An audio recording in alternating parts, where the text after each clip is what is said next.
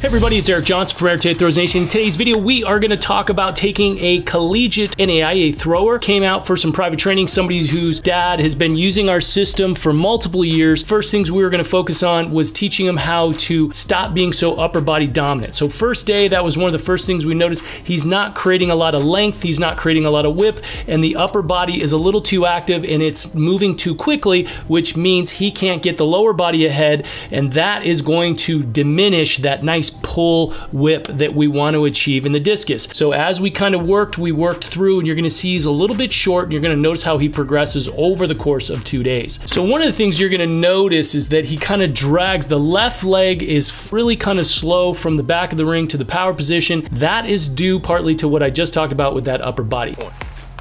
There you go. That was pretty good.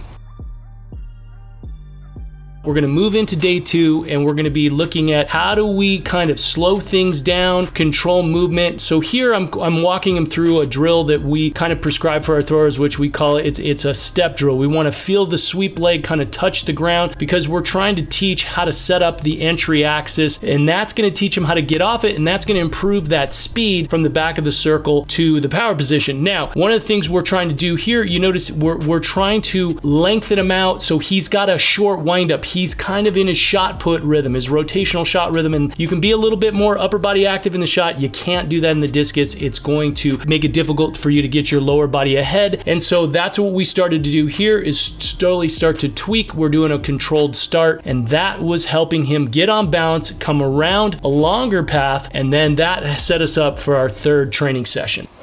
Much better.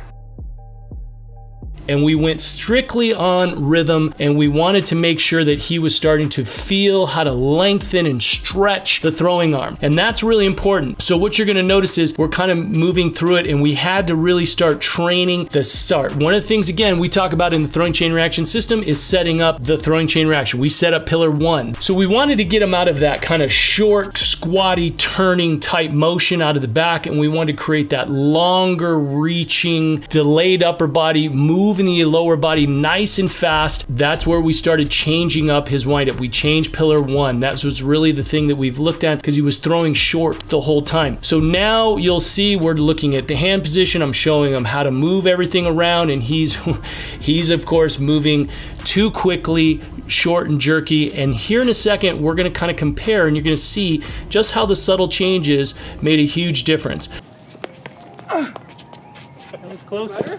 That was closer. I'm like reaching out. So again, now when we look at day 1, day 2, and day 3, when we look at it here in slow-mo, you're gonna notice that they all kind of sync up. He was moving much shorter on day 1, little more controlled. We were trying to control things to set it up, but you're gonna notice how it's a much longer movement on day 3, and that was getting him to start getting into that nice rhythm. He could even out his orbit. He could do a lot of things that were gonna improve technically, and this is going to make a huge difference when he's focusing day in and day out on how to improve his technique. Hopefully that kind of gives you guys some insight on some of the things we're focusing on, how you want to think about your training, and how the little things make a huge difference. So thanks so much for watching. Be sure to comment, like, subscribe, check out the throwing chain reaction system in the links either in the description or in the bio, and we will see you on the next video. Hopefully you guys enjoyed today's video. As you can see, there's a lot that goes into what we do with the throwing chain reaction system. If you would like to learn more about how to structure your practices and find the things that help unlock your potential, click the link below, and we will see you on the next video.